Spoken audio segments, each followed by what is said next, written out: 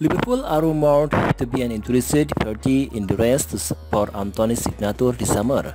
This update comes courtesy of a tweet from United Stand presenter Mark Goldbridge, whose claim may have been corroborated by Manchester-based journalist Jonathan Strager, who noted online that an additional outfit beyond the Red Devils are currently in contact with the attacker entourage. The Merseyside were assigned to be done with their business for the window. Asian club confirmed bearing any serious injuries or further exits from the squad, which does suggest a potential ploy from the Brazilian agent to encourage an improved offer from Manchester United. Now, Coach will be in London already about the prospect for the long-term future on the right-wing role.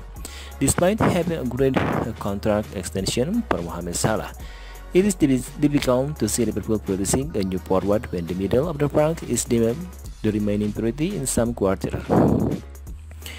We are in possession of a number of high-rated young talent capable of filling out in that position, including Harvey Elliott, Ben Doak, and Kaidi Gordon, all of whom could come into play by the times our Egyptian Kings upgrade contract. For now, however, we will be inclined to advise fans to take the aforementioned rumor with a pinch of salt until further notice.